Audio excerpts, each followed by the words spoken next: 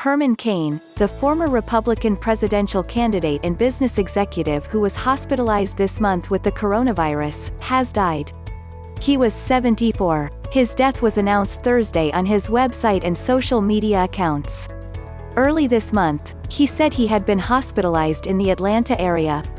Mr. Cain, the former chief executive of Godfather's Pizza, ran for the Republican nomination for president in 2012, and his irreverent style and rags to riches story made him an unlikely hero of Tea Party conservatives.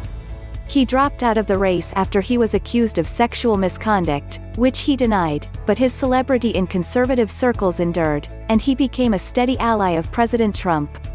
Mr. Cain tested positive for the virus on June 29 and went to the hospital 2 days later. "We knew when he was first hospitalized with COVID-19 that this was going to be a rough fight," Dan Calabrese, the editor of Mr. Cain's website, said in the post announcing his death. He had trouble breathing and was taken to the hospital by ambulance. Although he was basically pretty healthy in recent years, he was still in a high-risk group because of his history with cancer, Mr. Calabrese noted.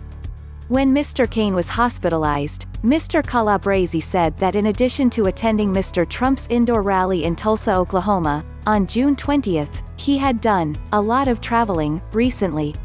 "I don't think there's any way to trace this to the one specific contact that caused him to be infected," he said at the time. "We'll never know." In a video posted to his website after the president's rally, Mr. Cain said he had worn a mask while in groups of people. But he also posted photographs of himself on social media that showed him without a mask and surrounded by people in the arena. Mr. Cain's presidential campaign was not his first attempt to jump into politics, but it raised his profile out of his home state, Georgia, and onto a national stage. His platform was likely best known for his 999 tax plan, a flat 9% individual income tax rate, a 9% corporate tax rate and a 9% national sales tax. He continued to appear at political conferences and in the conservative news media long after his campaign ended. And after Mr. Trump took office, Mr. Cain's name was sometimes floated as a potential addition to the administration. Last year, Mr. Cain withdrew from consideration as one of Mr. Trump's picks for the Federal Reserve Board, following the re-emergence of accusations of sexual harassment.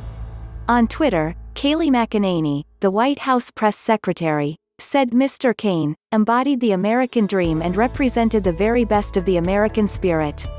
In speeches, on talk radio and on the trail, Mr. Cain often spoke about growing up poor in Georgia, telling of how his father worked 3 jobs to buy a house for the family.